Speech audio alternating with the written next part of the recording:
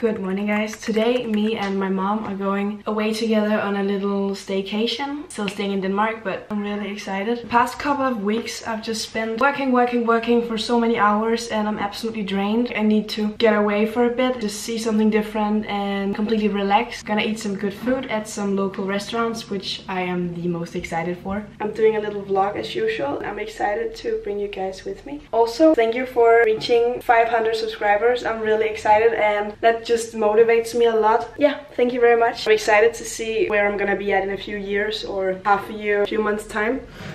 Thank you. Now we are gonna go because my mom is waiting for me, so yeah.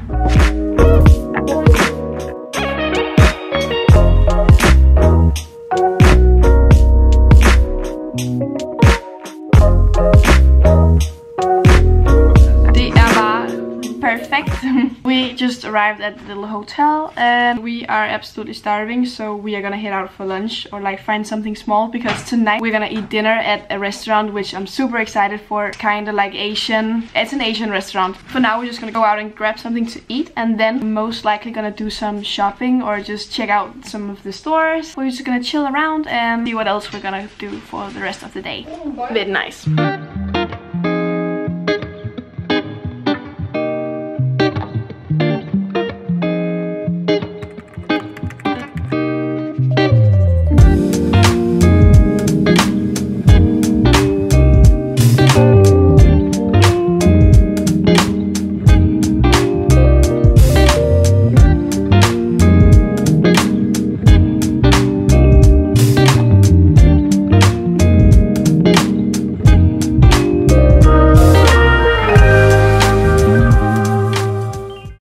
It's been a couple of hours and me and my mom just finished from walking around the city. I just felt like doing a quick workout right now because yesterday I did a pretty good long run. I went for about 12 kilometers. So I'm not gonna do anything cardio based today really, but I feel like I need to do some sort of recovery work. Not that you have to exercise after every single run, but I feel like I need to do something for my back and shoulders especially, and some core work maybe. This gym is totally empty and it's just all to myself. Looks pretty good and they have all the equipment that I need, maybe even more. I'm planning to do a more tough workout tomorrow. Today is just gonna be a little bit of a flexibility and body weight focused and just some light lifting. Yeah, I have all the gym to myself.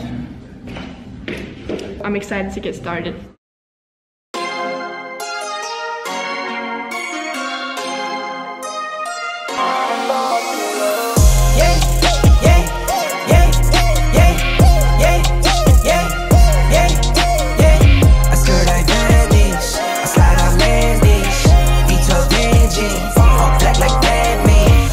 Kids to feed, I got enemies, I got God's gift, so they envy me.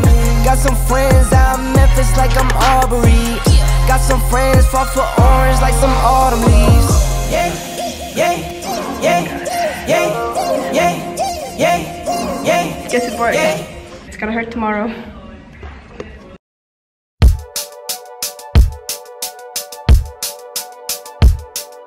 Ready for dinner at Hanzo.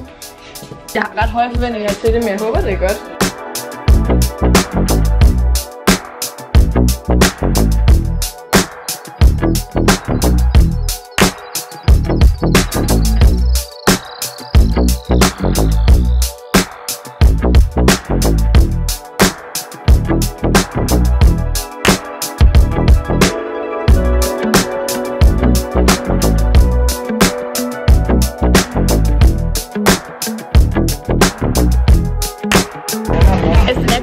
There we go.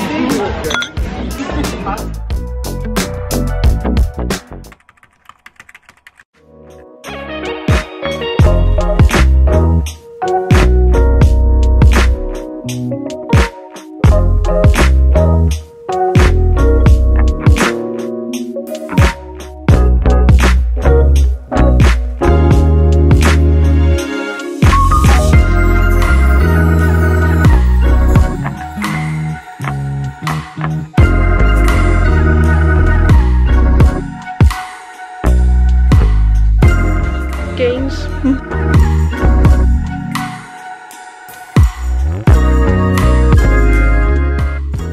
er virkelig cute. Den er meget nuttet.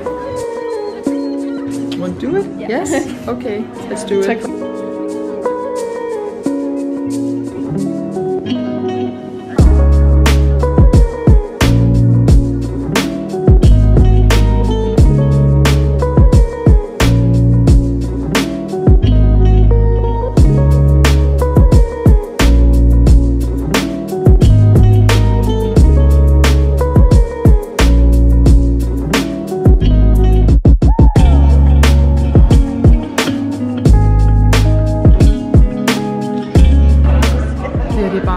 Det er kudyrt lækkert.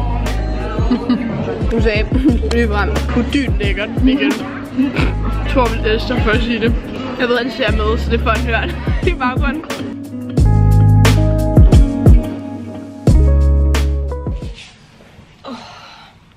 Hi guys.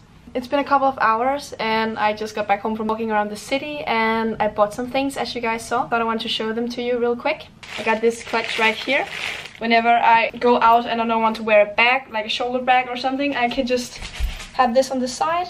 And I thought the color was really pretty and it was the exact one that I wanted, so I was really excited. Secondly, I really wanted to get some new workout wear, but as you know, I'm a big fan of Planet Noosa and I'm very loyal to them, but I think it's nice to switch it up a bit sometimes and wear something different. So what is it that they do, the cool YouTuber trick?